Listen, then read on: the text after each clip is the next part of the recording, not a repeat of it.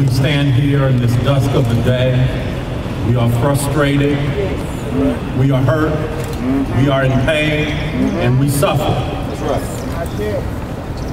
But we must always remember that we have to funnel that frustration into struggle.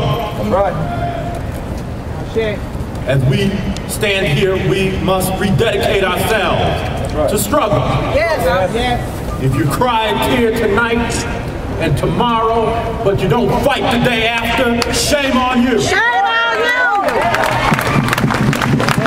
And I'm angry and frustrated myself.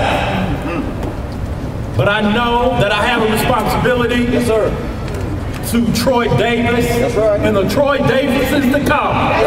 Because mind you, there will be more Troy Davises. If we're not ready to fight, then shame on us. Shame on you.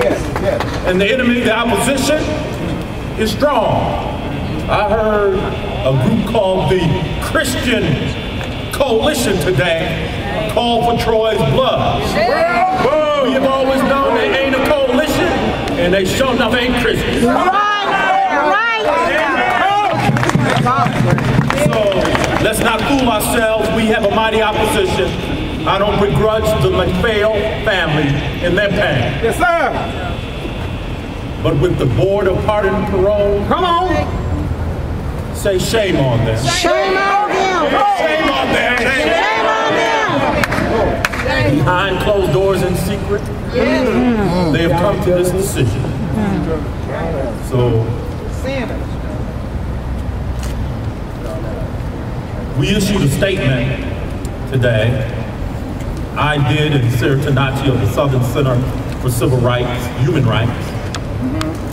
And I want to read that statement to you if I can.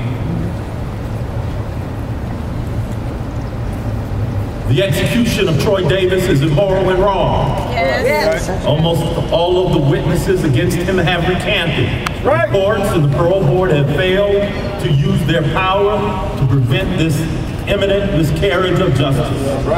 However, Troy Davis's execution cannot take place unless human beings at the Georgia Diagnostic and Classification Prison make it happen.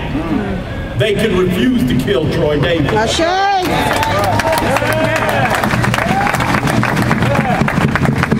We call on Dr. Carlo Musso, CEO of Rainbow Medical Associates.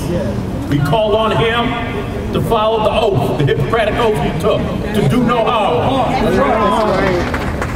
We call on him and his company, contracted by the Georgia Department of Corrections to oversee executions, to decline to participate and not allow any physician or other medical personnel associated with his companies to participate in the immoral execution of a possibly innocent man, Troy Davis.